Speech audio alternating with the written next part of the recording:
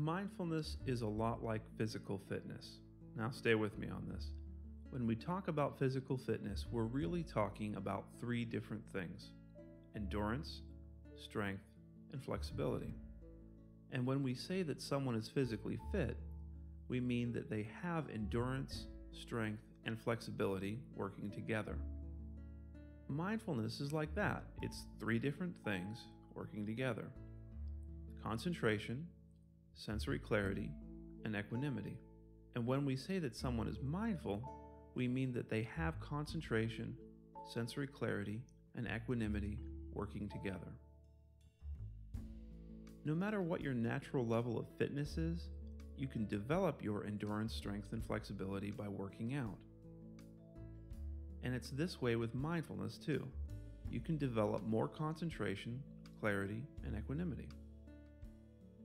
People exercise in the gym, and the more consistently they go and the more effort they put into it, the faster they see results. And it works the same way with mindfulness. The more consistent effort you give it, the better and faster you'll see results. Now, most people don't go to the gym so that they can be better in the gym. They do it to improve their everyday lives outside the gym. Likewise, we don't meditate to become better meditators. We meditate to improve our everyday lives when we're not meditating. With consistent exercise, you can raise your level of baseline fitness. That is, you can raise the level of endurance, strength, and flexibility available to you all the time. With consistent mindfulness practice, you can raise your level of baseline mindfulness, the level of concentration, clarity, and equanimity that is available to you all the time in your everyday life.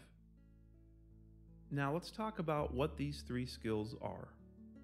Concentration is the ability to pay attention. Do you ever sit down to talk to a friend and notice that your mind gets pulled in a million different directions?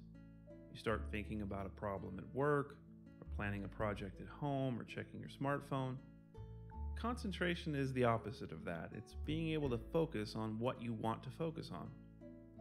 Concentration is probably the most useful skill you can possibly develop because it helps you do everything better.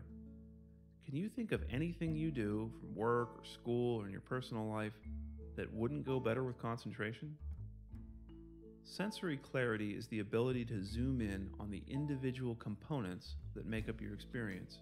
Instead of feeling angry, for example, you learn to track the mental images, the mental talk, and the emotional body sensations that make up this thing we call angry. By detangling this experience, you can learn to manage it much better. And weirdly enough, you'll find that not only does this zooming in make the unpleasant experiences less overwhelming, but it also makes the pleasant experiences more satisfying.